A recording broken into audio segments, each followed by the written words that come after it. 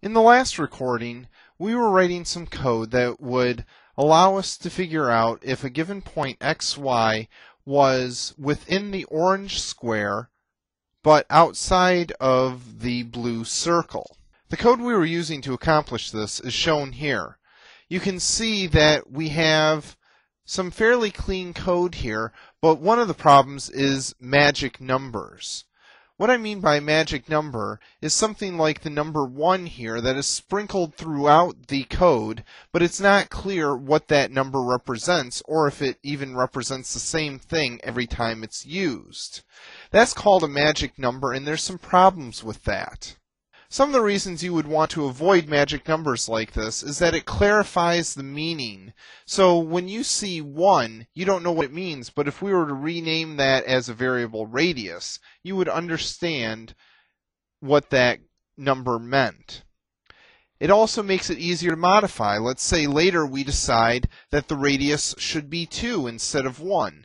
We will not have to hunt through all the code to figure out every place that we hard-coded the value of 1. We can just change the variable at the very beginning.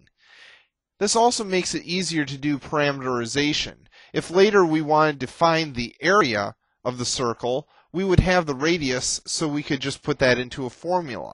Here's the newly modified code that will do the geometry check. There's been a few changes made. The first is, of course, eliminating the magic numbers inside the code.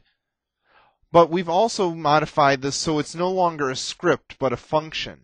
A function is a way of adding to the MATLAB language.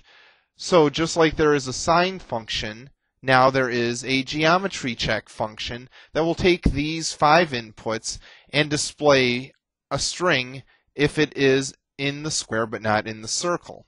We've also simplified the function on the inside. Notice that now we're making 2 function calls to subfunctions that we'll cover later.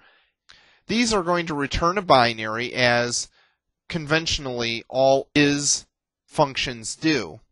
And then I am naming the outputs flag something because flag is a convention that I use so that I know I'm dealing with a binary value. Because these are well-named variables and simple function calls, the next line of code is easy to understand. It's asking, is it not in the circle and in the square? If so, we display the code or the string as we were supposed to. I've left some debugging in here for now that says if we are not what we're looking for, we're going to at least display flag in circle and flag in square so we can understand which part of the test failed. Now let's look at the subfunctions. These are easy to understand because they're commented so we understand what the inputs are, and also notice that I've used the line break ellipses so that I could break the lines and align up the parallel parts of the code. So we have xc minus x squared directly over yc minus y squared. It makes it very easy to see where the parallelism lies in that function, and if there was a mistake, that would show up very easily. Thank you, and we will continue with this next week as we add test vectors and graphical debugging. Thank you.